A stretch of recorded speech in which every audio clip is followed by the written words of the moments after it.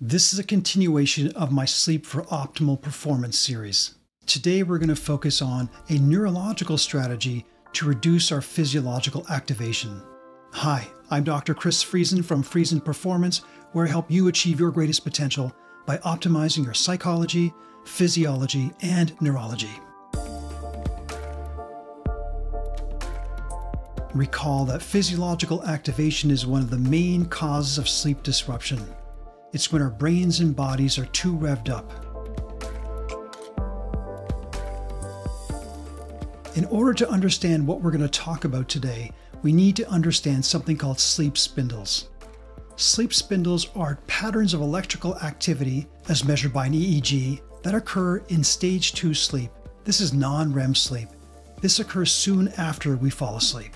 Scientists are still trying to fully understand sleep spindles, but we know they tend to be involved in 3 things. For one, we believe that sleep spindles are involved in learning and memory. When we learn a particular thing during the day, the areas in the brain that light up also tend to light up during the night with sleep spindles. So it's believed that sleep spindles play a role in helping transferring what you've learned into long-term storage. Sleep spindles seem to be involved in our motor abilities. We know that sleep spindles increase when we're sleeping after we've learned a new motor task during the day. These are sequences of movements. Think about learning an instrument or learning a sport. Most important to our discussion today is that sleep spindles seem to be involved in sensory shutdown while we sleep. In other words, they seem to be involved in suppressing information that's picked up by our senses when we're asleep.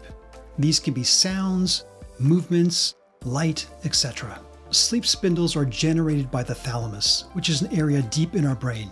Essentially, when the thalamus produces sleep spindles, it prevents us from waking up or getting woken up as we're falling asleep. You can think of sleep spindles as the brain's own noise-canceling technology. Wouldn't it be great if there was a way to increase our sleep spindles? Well, there is. You may have heard of neurofeedback. Neurofeedback involves training our brain's electrical activity.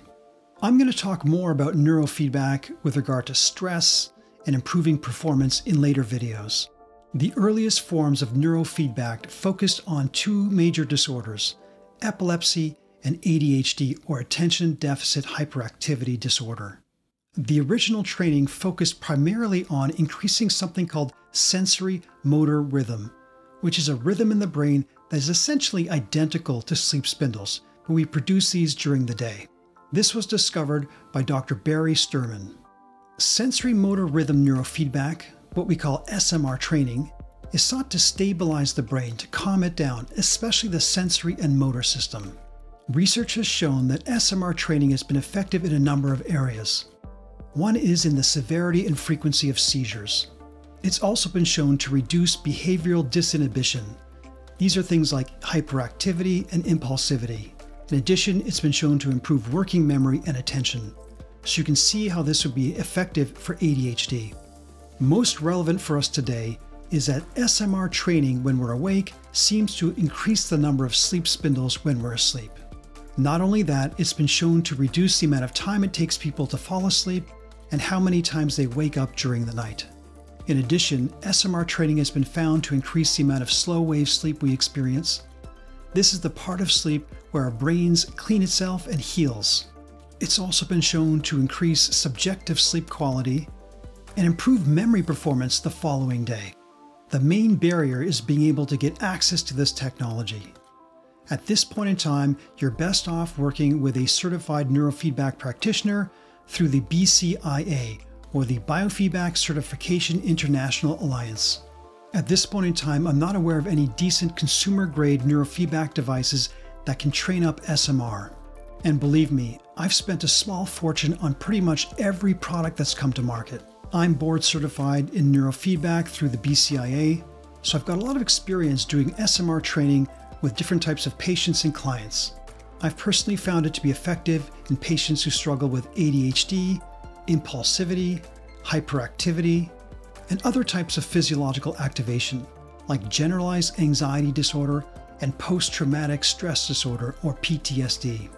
I've also found it helpful with peak performers, These are either athletes or executives, for example, who want to improve their sleep and their performance. But most relevant to this video is I found it helps patients and clients fall asleep and stay asleep.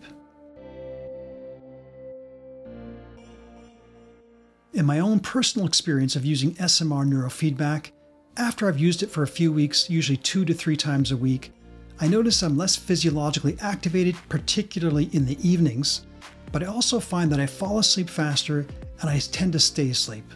In the next series of videos, I'm going to focus on the third major cause of sleep disruption, cognitive overactivation.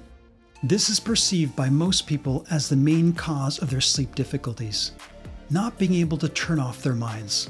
If this sounds like you, I recommend you stay tuned for the next videos. I'm also going to focus on another type of neurofeedback called alpha neurofeedback that's been shown to be very effective at quieting the mind. So until next time, keep moving forward.